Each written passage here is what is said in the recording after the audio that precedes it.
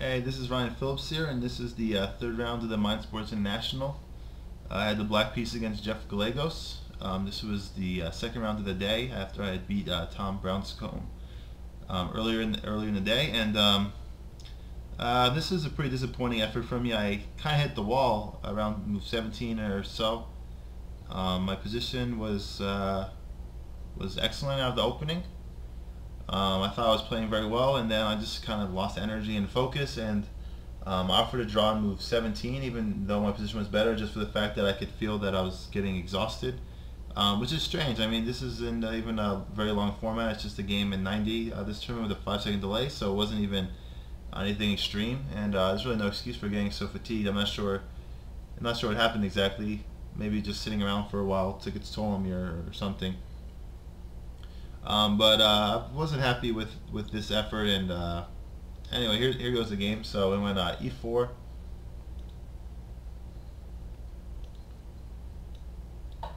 c5, d3, and then Jeff really likes these d3 moves against the Sicilian, so he plays a very close Sicilian. I mean, the only thing I could say about this move is it seems to work for Jeff. So I guess he likes having total equality and then playing a position that he's very familiar with. So I mean, maybe there's something to be said for that strategy. So there's especially with the white pieces. With black, he plays this too, and it's not as easy to get away with this line. But anyway, with the white pieces, you can make passing moves like this and still be equal. And if he knows the position better than I do, which he will a significant portion of the time, then maybe his decision makes sense from like a game theory perspective. So I played knight c6, played knight f3, g6,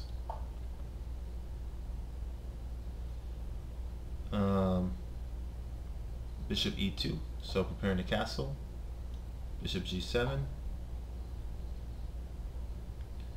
c3, and I played d6 with the idea of knight f6. So aside from not commenting too much in the opening, it's kind of hard to explain these type of positions just because nothing concrete is really happening. It seems like we're going to get into a close type of game most likely, and both sides are just kind of figuring out where to put their pieces, and it's like white kind of has an inferior King's Indian attack kind of set up here with the bishop on e2 rather than feeding Ketamine it right away with g3 and bishop g2. So Jeff played h3 here. So after d6, I guess he was worried about my bishop getting to g4 and just trading off the bishop and then playing like knight e5, for example. So I guess that was kind of a threat also with d6.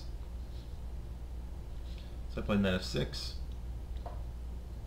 Knight b to d2. So definitely kind of like a King's Indian setup, although this pawn on h3 is strange, and usually it's g3 and bishop g2. So e5, which was an interesting decision by me. I figured, why let him get d4 in? I know he's going to try to do that at some point, so I figured I'd stop that move in its tracks. Castle, castle, rook e1. And then here I probably was maybe a little impatient, but I don't really mind this move. I thought it was a good idea to play d5, and I thought I was just as well developed as my opponent, if not a little better.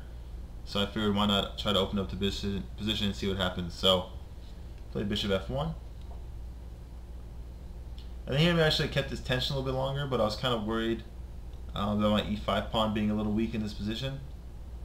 Maybe unnecessarily, since if he takes on d5 I just take. But I also didn't want to give him this e4 square either. So I saw a line like, alright, so showing b6. So let's say this was played.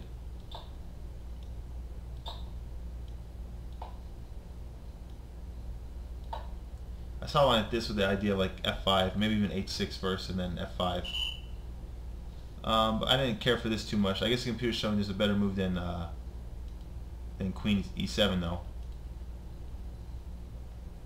I think it's just bishop to b7. But I'm also like, this is something I definitely want to start studying more when I could do this double fianchetto, because I always read in books that it was bad to do this, but it seems like a lot of super GMs are doing this, and of course, just like anything in chess, I'm sure it's like a an it depends axiom. Like sometimes it'll work, sometimes it won't. But I don't know exactly when I could double fianchetto. I guess if it makes sense logically for development, I could do it. but I always hear that it's not that. It's always is not the right word. But I was reading that it was generally speaking, it's better not to flank out both of the bishops because you want one bishop to kind of exert a direct pressure on your opponent's position. At least that's the idea I read, but I have to reevaluate my thought process on that one. So d5, bishop f1, d4. And I thought this was a good move, getting the space advantage, even though it does concede the c4 square, but I thought this was okay because after knight takes, the c4 score is conceded anyway. And I just think this light square bishop is going to have a hard time getting active. The only real pawn break for white now is f4 that I have to worry about, and other than that, this center is pretty solid for the whole game.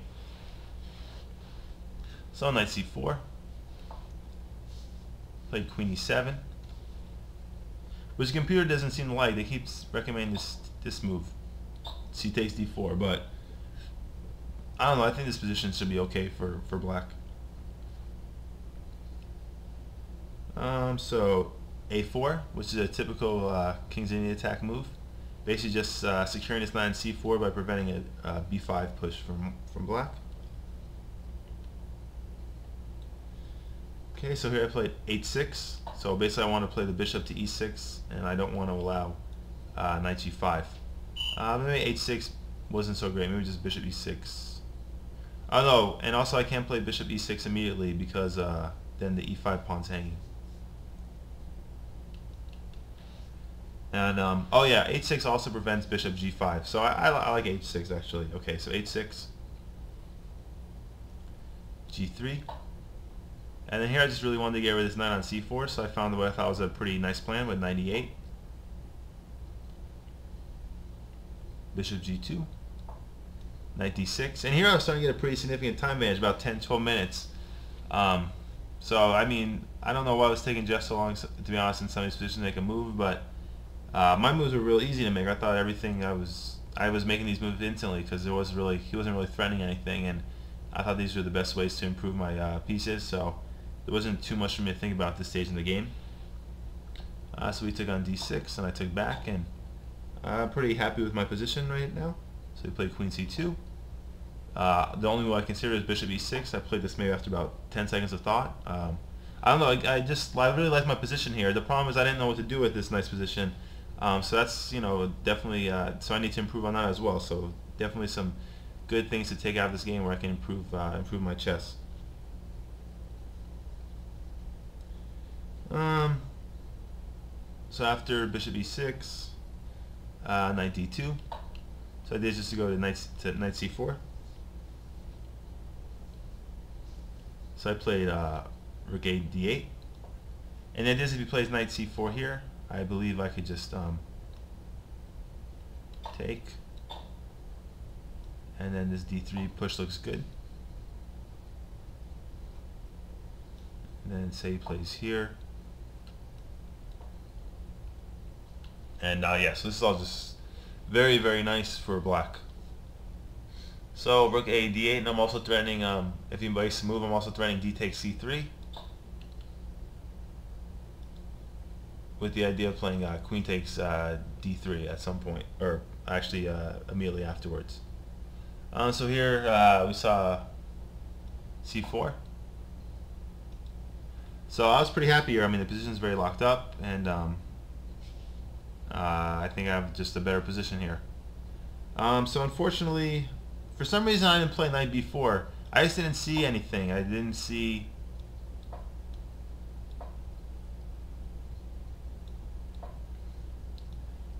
I don't know, I just didn't see why this was good, I guess.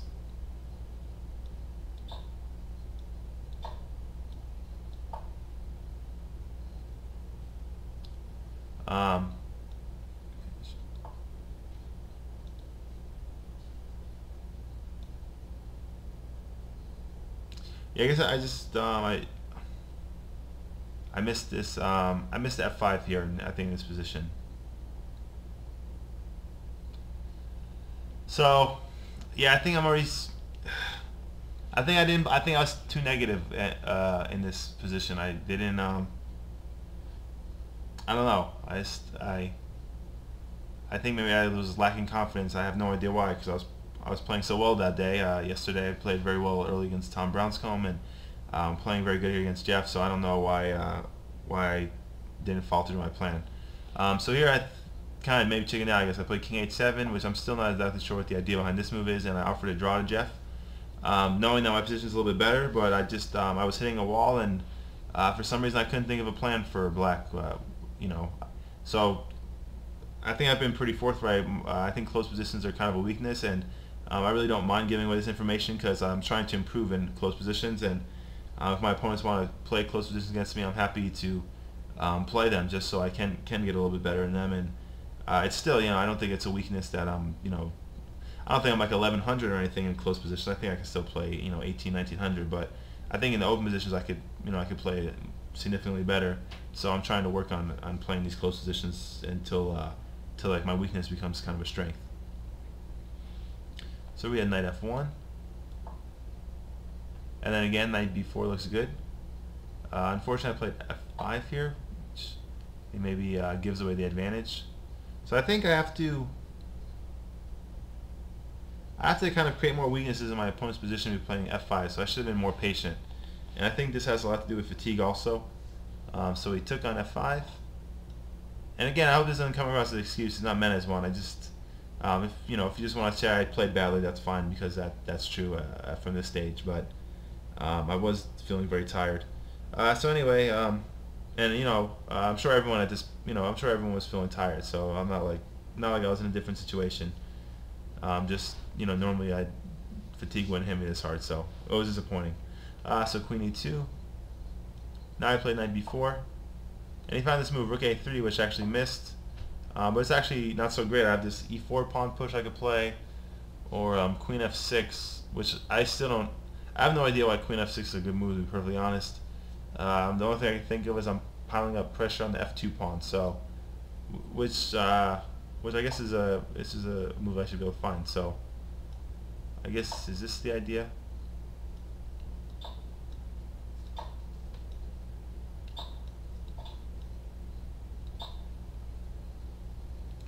So I don't know. So I guess this is a variation I should have found, I guess. So here I think I just started, after I missed rook a3, I think I started panicking. So Jeff told me after the game that he thought e4 was a good move, and this was also a move I missed. But I'm not going to be hard on myself for this. This would have been seen. I would have to calculate pretty well to see this. So I have to basically give up the pawn and retreat the bishop. And the idea is to play d3 and then knight c2. And I actually did see this kind of variation a few moves later, and I don't think it worked anymore. So I was wondering if I missed it, and I was kind of upset with myself for not considering it more strongly earlier when so here I could play e4, and then and if bishop takes, then I think this was pretty interesting. You have this knight c2 move, forking the rooks. So this would have required some impressive calculating ability or some skills here, which I didn't come up with, unfortunately.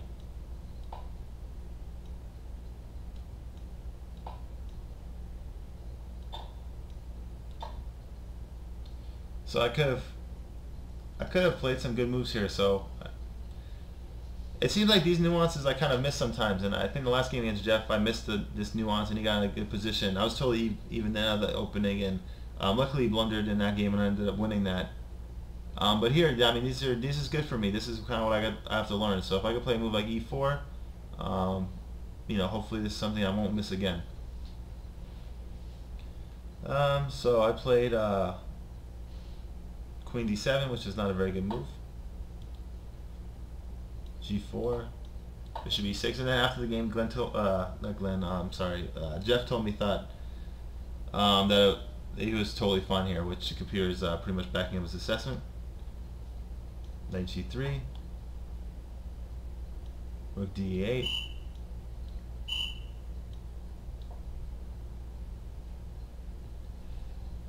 bishop e4. Yeah, I thought he was building up some kind of kingside attack, and I was feeling some pressure here, so I think I started panicking here. I played knight c6,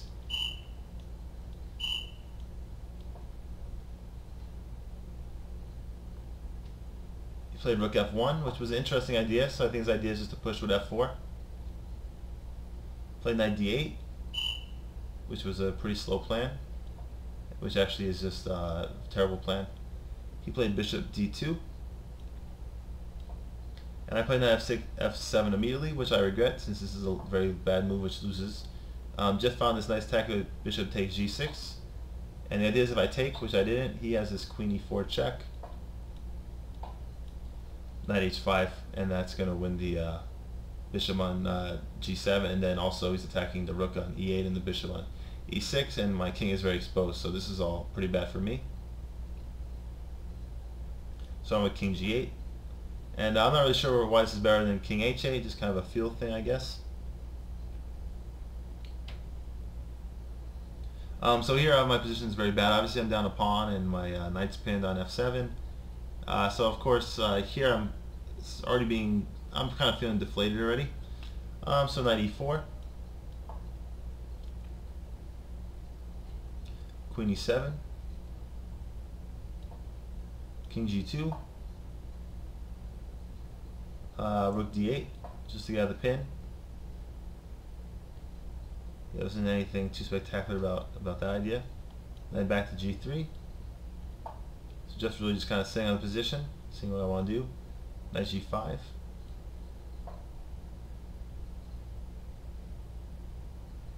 f3. Bishop d7, just swing it to c6. Bishop f5. Bishop c6. h4, and then here I think I panicked, so I could play on and try to come up with some counterplay, but I think I just panicked here with this knight takes f3. So this is a very losing move. I just thought I would get more compensation for it than I actually did. So there's not much more to say from here on out. Just Jeff did a good job mopping up. Rook a1, rook d6. I believe that was played. Hold on. No, queen e7 first. Rook h1, rook d6, a5, queen c7, then back to e4, rook a6, b4, c takes. I thought about playing rook takes a5 here just to, oh no, never mind. Yeah, because he has this move, never mind. I actually saw that this rook takes a5 is not good here. So I played rook f7.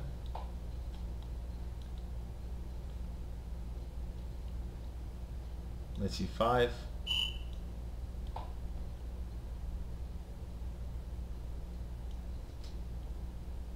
Rook c6, which probably was a mistake. Queen d5. Bishop f8. Knight e6. Rook takes. Bishop takes b4. And Jeff played rook f1.